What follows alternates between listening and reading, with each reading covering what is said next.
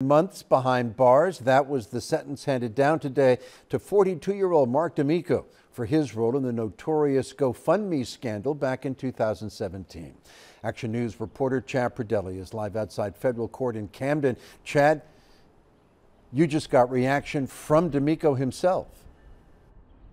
That's right, Jim. The judge handed down a sentence of 27 months in federal prison on the top end of sentencing guidelines and also ordered D'Amico to pay restitution and a $20,000 fine. I respect his decision. I'm happy it's over with. Let's be moving on. Mark D'Amico now knows his fate. In the coming weeks, he'll report to federal prison to serve his time in what's been dubbed the GoFundMe scandal. In 2017, he, then girlfriend Kate McClure, and homeless heroin addict Johnny Bobbitt concocted a story whereby Bobbitt gave up his last $20 to help McClure, who'd run out of gas on I-95. But the gas story was a lie. And in handing down his sentence, the judge said the punishment had to be a deterrent for others who may deceive to garner donations on crowdfunding sites. It seemed like he believed that you were the ringleader here.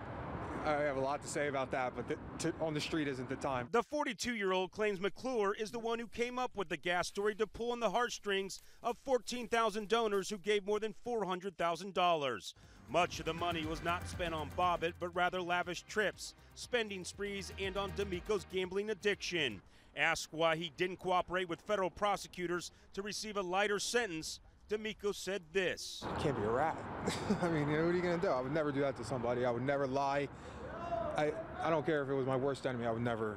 D'Amico is now a father. He says he pleaded guilty to conspiracy to commit wire fraud for her. He's hopeful he can now move on and be a better version of himself.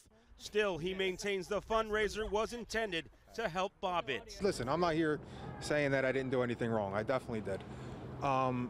It's just the twists and the turns of the story aren't exactly 100% correct.